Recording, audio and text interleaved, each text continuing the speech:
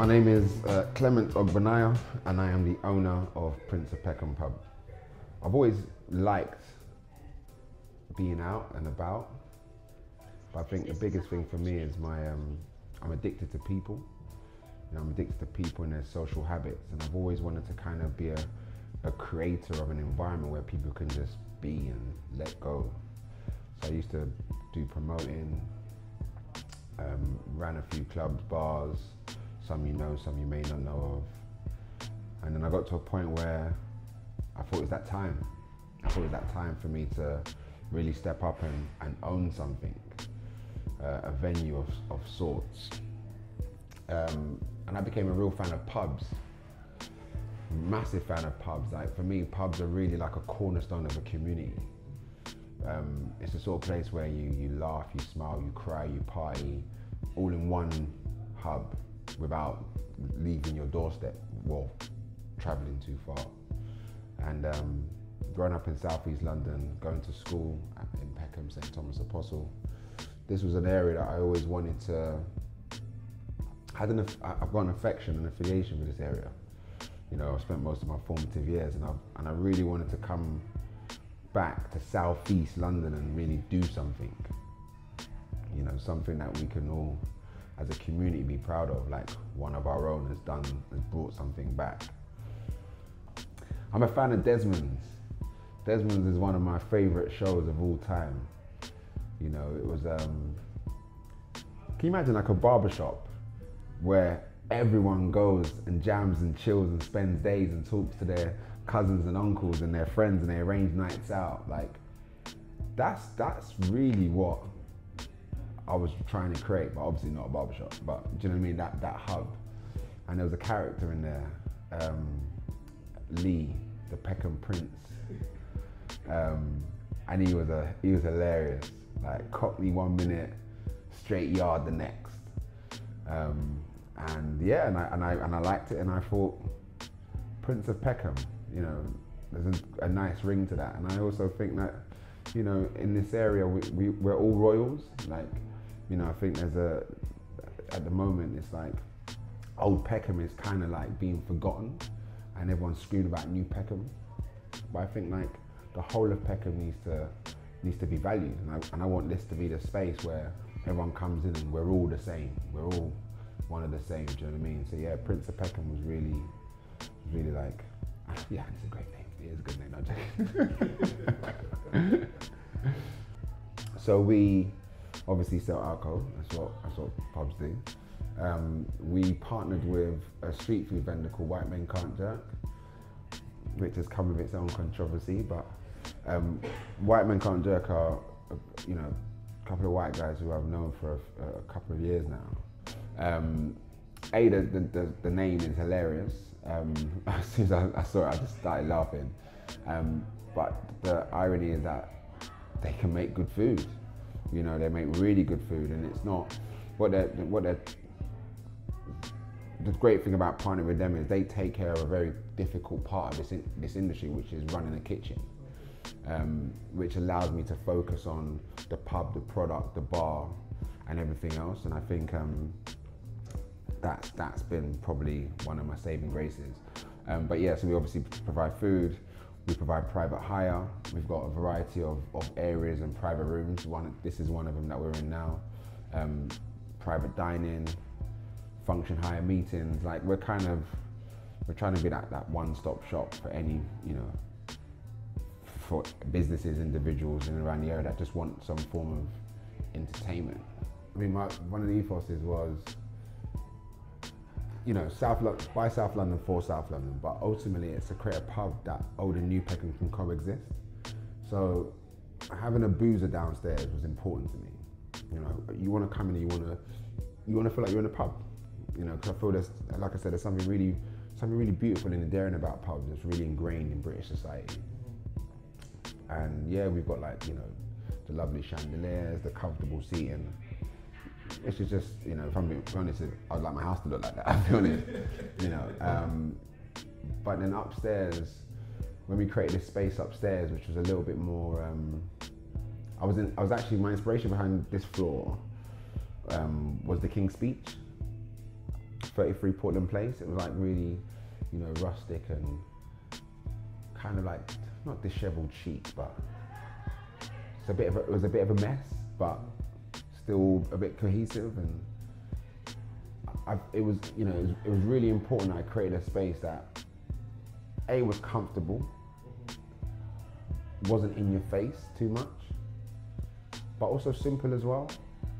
You know, I'm just not a wanky person in general. You know, like I'm not like, you know, even how I dress and, you know, how I talk. I'm just like to keep it as simple as I can, really.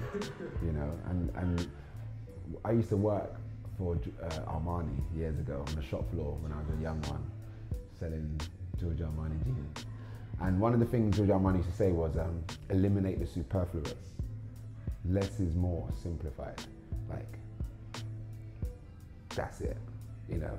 And that's just always kind of stayed with me since I was 22, 23. I try not to do more than needed. Yeah, obstacles are like rife. I mean, first one is money.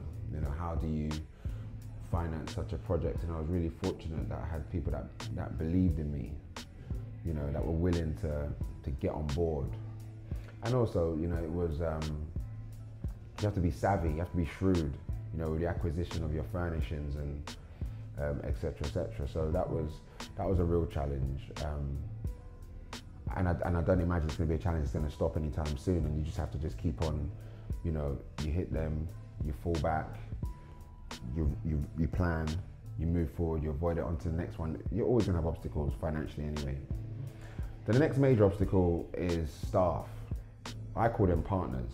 I try to avoid the word staff at times, and don't get me wrong, sometimes I do accidentally call them staff. But no, they're my partners, because, you know, without them, this isn't possible. You're only as strong as the team in which you have with you. So finding the right team is a massive, massive challenge.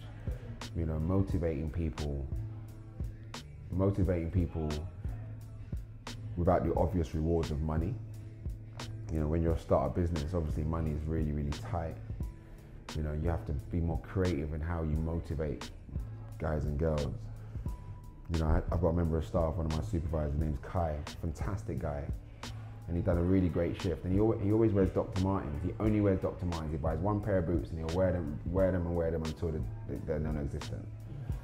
And I just thought one day, how would he look in a pair of trainers? And then he worked this incredible weekend, and I got him a pair of trainers. And it's actually his first pair of trainers he's had in like 15 years. And he's like over the moon. And it's just those little bits and pieces that make staff feel valued. You know, so like staff, definitely is a major, major obstacle. The word legacy, you know, as I've got older, is really, it's kind of like, every night it's kind of punching me in my head, like legacy is important. You know, I'm not trying to like be some, you know, Nobel Peace winning guy at all, far from. I think it's important that every single person is given the opportunity to live, at least attempts to make a ripple, you know, be it small or large. I think it's just trying to try and add something to society, you know. So that's my main motivation, and I've been so overwhelmed by the support of like the local community with this pub, and it wasn't. I wasn't expecting, to be honest, I completely was not expecting it. I wasn't expecting, like, you know, the 67-year-old woman who's lived in the estate across the road for all her life, and she comes across and, you know, this is amazing. She sits by the bar every now and then and she buys the same glass of wine, you know. And it's that support that is really, that's a motivation for sure. I also want the next generation of kids, you know, black boys in particular, that there's more for us to do. You know, the obvious solution is sportsman, musician, and I just think there's more we can do to impact where we live. But also, like, more often than not, people just want to make money. You know, people just want to, and I just think there's so many other ways, and I think if I can, you know, if a 22, 23-year-old boy comes into this pub, which they have done, and they've really been like complimentary, and the support's been great, they come back too, and I really feel like, oh, one or two of them are like, actually, do you know what? You know, maybe there is another angle I can take into this to you know, to try and get out, as they say. So those are my motivations. Like the next, you know, legacy, the next generation for sure. But also, I want to be the best person I can be. You know, I'm not a person who. I'm very hard on myself. You know, very hard on myself. I think a lot of people will say, "Oh, Clem, you know, this is good, this is great." But I honestly think everything can be greater, everything can be better. Pardon to quote Sky's quote, but like, believe in better. Do you know what I mean? Like, I honestly believe that we can, if we can just have be 1% better today than we was yesterday, and that's all I want to do. And I battle with that sometimes. But yeah, that's what really like motivates me. Those three things. So describe your pub in a few words. Oh wow. I can describe it in 3 words. Yeah. Prince of Peckham. No, wow, I've never been asked that before. Aspirational.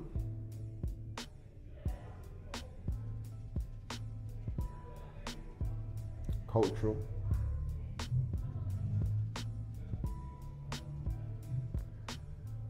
And excellent.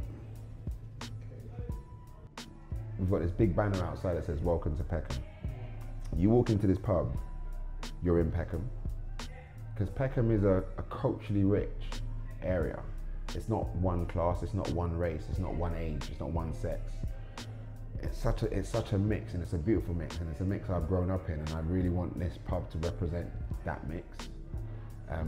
So yeah, that's what I want people to feel when they've left this place. Is like, obviously, when I said excellent before, that's the overriding strategy of this pub. Like, we are striving to be excellent. You know, the products in which we sell, the staff in which we employ, and their knowledge of the products in which we sell, the cultural excellence in this pub. Like, you know, we're going to work towards being as excellent as we can, but definitely to leave this pub feeling, oh wow, yeah, that was a real inclusive experience. I didn't feel out of place. I felt at home at Prince of Peckham. Actually, that's a good one.